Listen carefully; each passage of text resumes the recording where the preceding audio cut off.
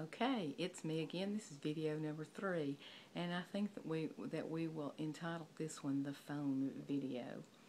I was walking last Wednesday, and I was almost finished with my walk, and I picked up my phone out of my hand to do something, to look at my playlist or something, and I dropped it.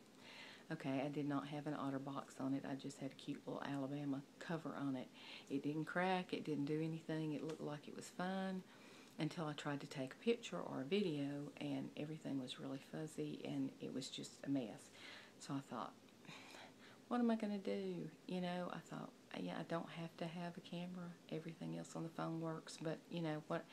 I'm going to a family wedding soon, and I wanted to be able to share pictures and all that kind of stuff. So I considered several different options. I would really like a new phone, but I'm not due for an upgrade until December. And I had insurance, so I thought, okay, I'll just do the insurance thing. So called the insurance. They were good, no problem. I do have a deductible I had to pay. They said, we'll overnight it to you. Well, I thought, well, that's great. I'll keep the old phone, use my music that's on there for my playlist, and use it like an iPod, and then not take my new phone when I'm walking.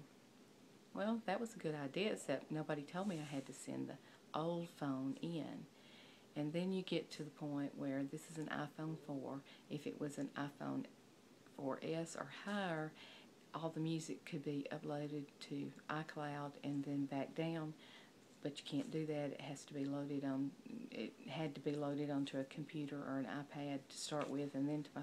Anyway, long story short, I was not a happy camper when I got home Thursday night and read the instructions, because it had to. Not only did it have to be done, I had to back up everything on my old phone on iCloud and then load it to the new phone, and all that had to be done in Wi-Fi. And I live in Podunk Town, Alabama. Not really, it's not that bad, but everything closes pretty much that has Wi-Fi at 9 o'clock, except for like McDonald's. Well, I thought, okay, I'll load up everything, I'll go to McDonald's. Well, when I got there, there were 4 teenage boys sitting at the table that have all the plugs, and I knew they weren't going anywhere, so I just said, forget this, I'm going home, I'm going to rest, forget about it.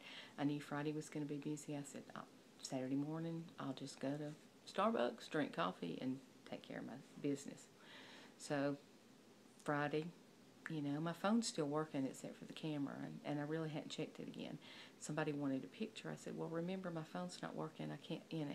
But I said, okay, I'll try. Well, guess what, folks? The camera was working. I'm using the old phone now, making a video. Well, I'm going, okay, now what am I going to do? So, you know, I haven't done anything. Today's been crazy with everything, and the weekend. I didn't even open the new phone. I just read the instructions. I haven't done anything with the new phone, so I'm going to call them and say, hey, you're getting the new phone back. I want my money back, and my old phone's just fine. Sorry, I don't know what happened, but anyway, it's okay. So that's the phone saga.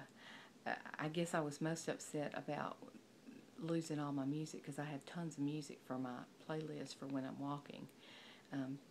And I'll have to deal with that in December, but I can kind of plan for that and see what I can do between now and then, not have to do something in a hurry and lose the old phone. Where actually in December, when I buy a new phone, I won't have to send one in. I can do what I plan to do with this one. Okay, so that's video 3, the phone saga.